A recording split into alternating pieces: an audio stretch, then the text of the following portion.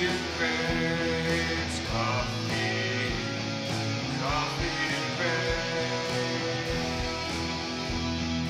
coffee and crêpes. My name is Eric Lapointe, and I run a distribution company, international TV distribution company called And Now Global.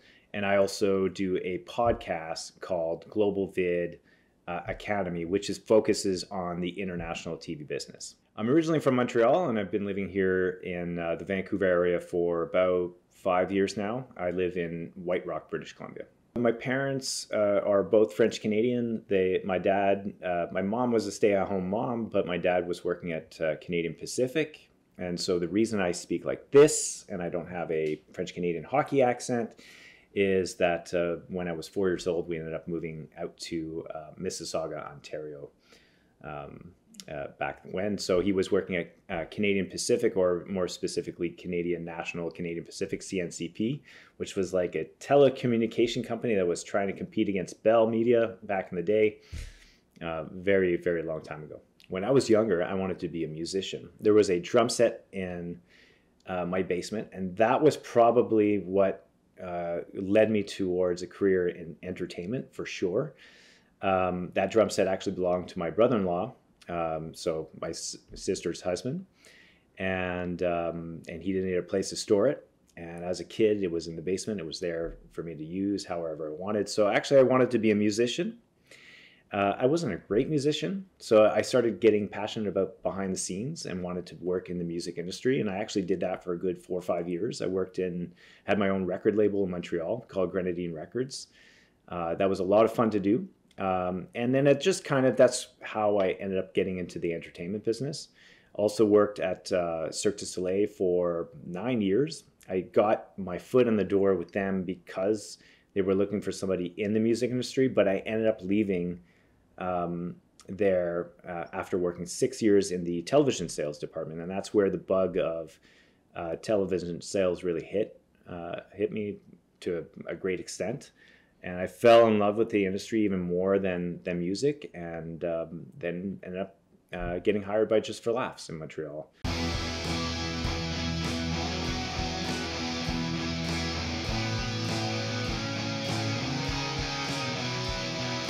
So it's a little bit hard for me to do show and tell when ultimately my job is international TV sales.